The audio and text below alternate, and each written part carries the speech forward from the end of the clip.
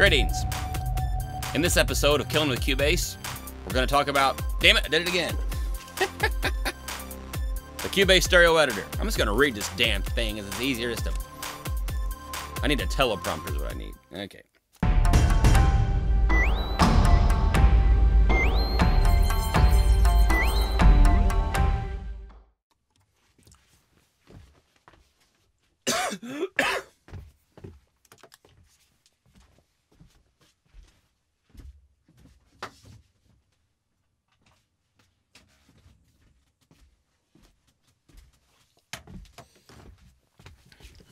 Okay.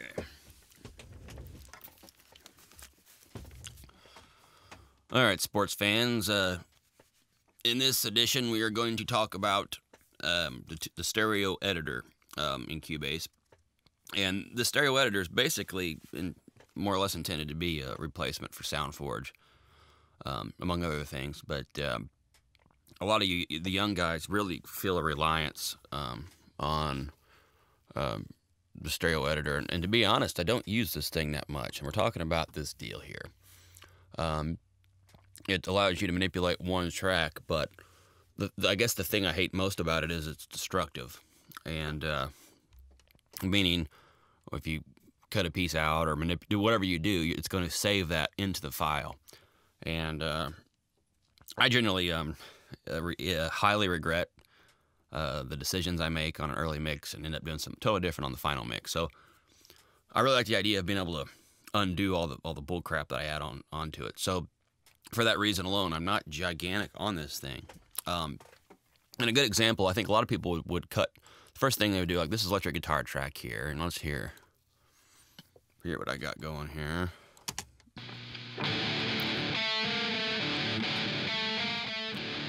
Okay, so that's your high gain metally kind of screamo guitar. Sorry, I'm just dragging ass this morning. Probably a little bit gained out, but what are you gonna do? Anyway, of course you'll notice the gain or the noise at the beginning, and there's electric guitars always have noise. I don't know of any way around that. And so what we do in modern recording land is I would avoid the stereo editor altogether, and I would just push 3 and cut, and then 5 to erase, and then draw a little bitty fade thing in there, and so noise problem solved. So that's my general philosophy on the thing. And so I think that a lot of people, like I said, would reach for the stereo editor first, which is right here, and you can see how these little pieces of audio in Cubase are called an event, and we can go ahead and show that and put that back in there. Now, one thing with the stereo editor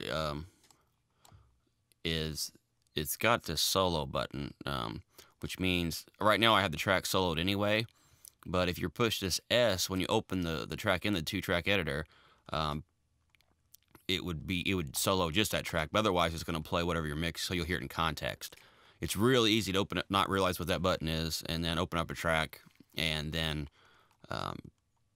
say, hey, where's the rest of the damn mix at? What happened? So anyway, just keep that in mind. But see, you could just go in there and you could highlight this thing, and then Cubase, and you got to go back to these top. For some reason, it seems more intuitive to have the menu here, but whatever. And they have audio, the audio menu here, process, and we could do like gain, and you can pull it all the way down to negative affinity or whatever. I guess it goes down to -50, close enough. Anyway, so you could do that, and it would technically rule it out, but then you have the risk of a little click sound. Let's see if it does it. I didn't hear it that time, but who knows? But anyway, this is just it's one way to go, but I don't really see much purpose in it because I'd rather just it's faster to me to hit 3, 5, and delete the thing, and also particularly if we're working with multiple tracks. This song's a little bit screwy, but in terms of the guitar arrangement, but okay, so we'll hard pan these like they're intended, and we'll listen to both. Here's a good example. What you'll notice is they did some kind of, whatever, jot, and then stop, and jot, and then...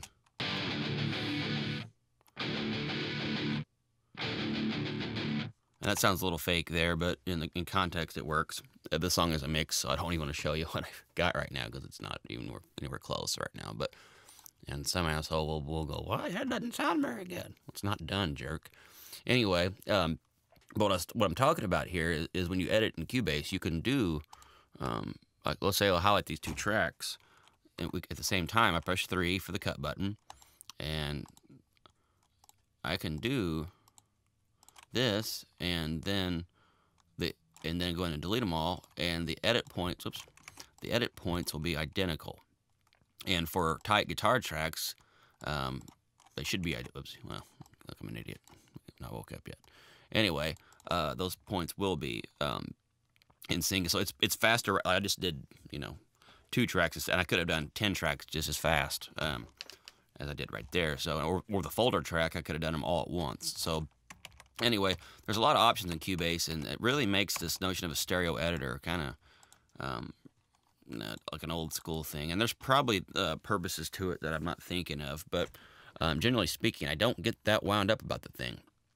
Now, other things in the 2-track editor, let's see.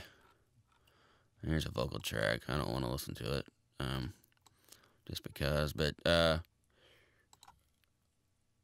particular take wasn't very good of a, not to name any. Oh, whatever. Anyway, we have this pitch and warp thing, which is a very audio deal in Cubase, which is basically a version of Melodyne. Melodyne might be a little better and a lot more expensive, but and different, but it doesn't integrate near as well with Cubase unless they change something. So what that basically does is, you can see this particular pitch is fairly interesting, and then so you can do the straighten the pitch out, and it will sound. I mean, there's the straight line, and then the quantize kind of forces it to go onto an exact note a little bit better. I guess I'm kind of just use this sparingly. The cool thing about this is it is non-destructive, so you don't have to commit to anything too hardcore. And there's other features in here, and I don't use these kind of things very often, and so I'm not going to get into a big deal about them. But there are some cool things to play with here. Highly recommended you check the manual out for these particular things for manipulating vocals, or you can really get into like even the timing of man, what am I doing wrong here? Well, I'm an idiot. I've got oh, it's not even on. You can really get into the timing of a vocal and stretching notes out and making them long, and that I find very useful because singers notoriously have not so good timing in my world. So anyway, make sure you play with that. But like I said, this whole stereo editing thing as a whole, I think most young guys overestimate how effective it is. But that doesn't mean you can't do a lot of cool things. There are times when you do need to put, like maybe if you have a really bad de-essing problem, you can go ahead and access your plugins and take care of that on the track itself, like that actual WAV file you recorded. I sometimes have issues with getting all my plugins here. Like for some reason my UAD plugins aren't here, among others. So my third-party plugins. So that's probably some glitch I need to fix. But so there is some useful things. I especially use this one for reverse reverb situations, and like to do that. You would highlight a little piece of the track. Oh crap, everything's weird. You'd highlight a piece of the track, and then you have this other thing called process. Let you do fade ins and fade outs and various little functions. And so you could actually reverse the track, and see now it's saying, hey, we're gonna cause some problems with that very audio junk, and whatever. And that would reverse it. And this isn't really a reverse reverb template. Basically, it's just showing you what's there. And to get to the stereo editor, you just need to double click on an audio file. So again, not something I spent a million years on, but probably something you need to kind of add to your list of things to explore and see if that fits your way of working. Okay, guys, thanks. Bye.